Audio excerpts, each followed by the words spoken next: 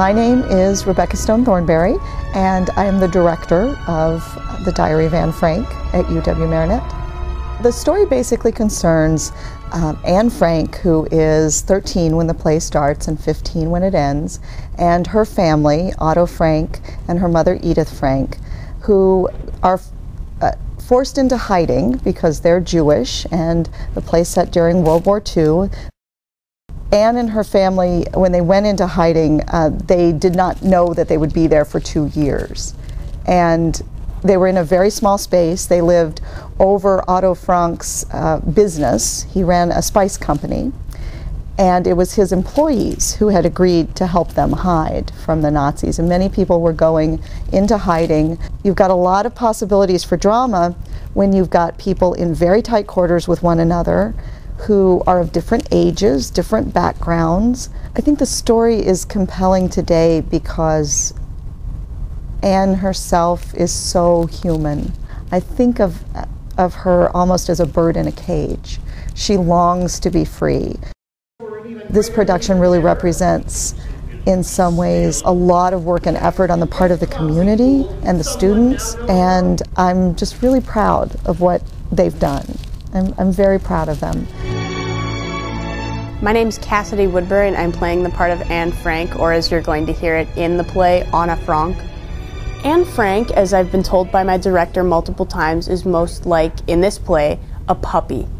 Especially in the first act. She's really excited about everything and interested in everything and just like a total sponge person. She soaks up every experience that she comes into. It's nothing like that. Anne Frank is a typical teenager because she's totally obsessed with the opposite sex. She's totally excited by realizing that she has a talent as she's coming into adulthood.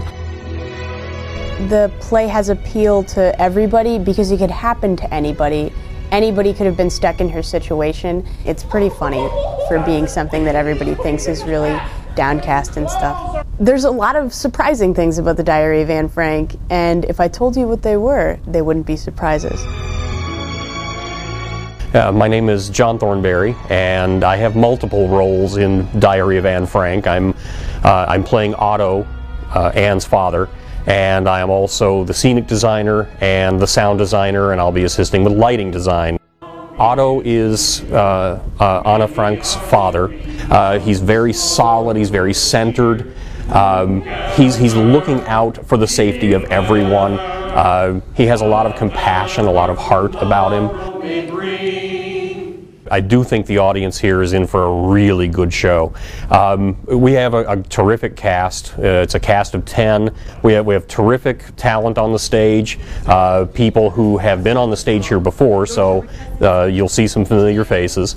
And the script is really, really terrific. Although it's very touching, dramatically very moving, it's not complete gloom and doom from curtain to curtain.